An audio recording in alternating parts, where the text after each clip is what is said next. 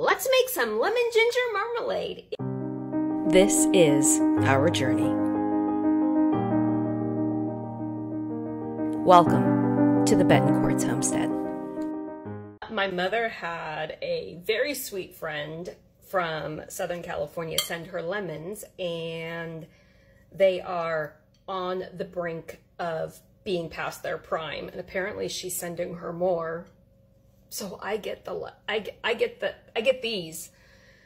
So they have to be used today. And what am I going to make? This is all I have. So I went through my books and I found the recipes that we love the most. I also have the ones I got for 47 cents at the grocery store. I have 6 of those. So these are going to be made for lemon curd. And I have just enough of the lemons that were sent to us to make lemon ginger marmalade.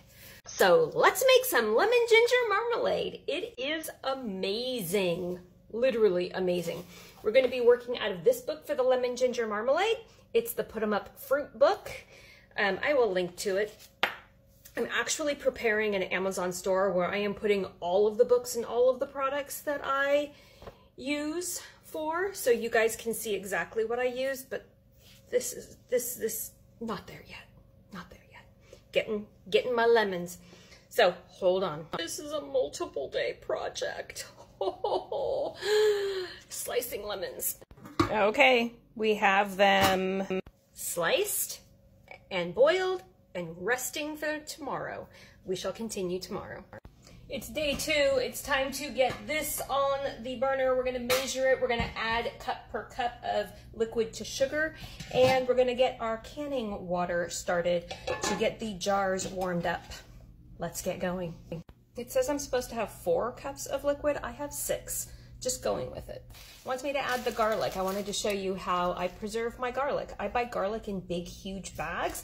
And then I take it home and I sit down, put on some YouTube, and skin it and chop it all up, and I store it like this in the freezer. Oh, it's awesome. So I'm just gonna add a chunk in, a big chunk.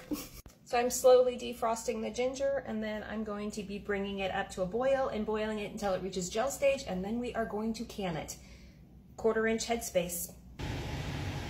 I got 6 jars and a partial one that's going in the fridge.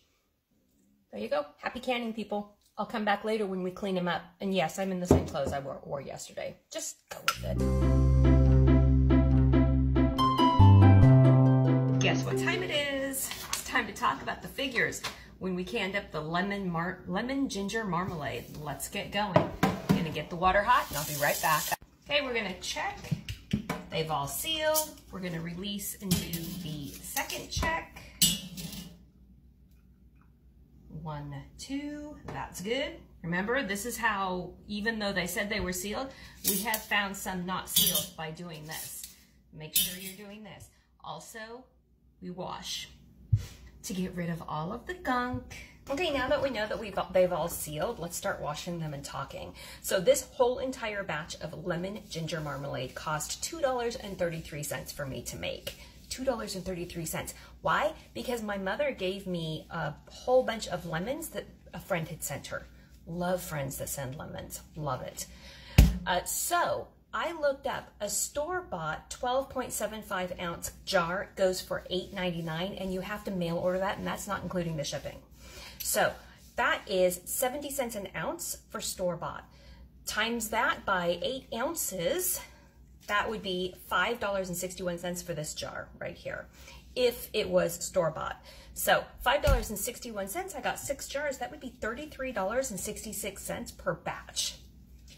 I only paid $2.33 for the whole entire batch. That means I got a $31.33 savings in this whole batch. It's delicious stuff too. So that would be enough to pay for a canner, right? And it is amazing, and it'll stay on the shelf for years if I wanted it to.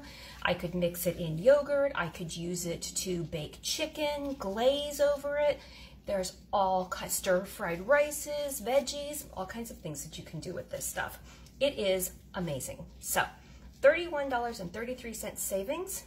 Yeah, I'm sold. I think I'll make it again if somebody ever gives me lemons.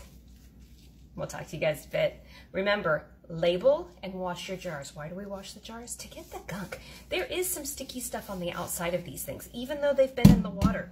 If you have any sugar that remains on the outside of the jar that you didn't, like if it dripped, that whole sticky part of that sugar, the little tiny drop, goes on all of your jars when it's in the water. So it's just best not to attract the bugs. Talk to you guys later. Now you know what I know. Bye.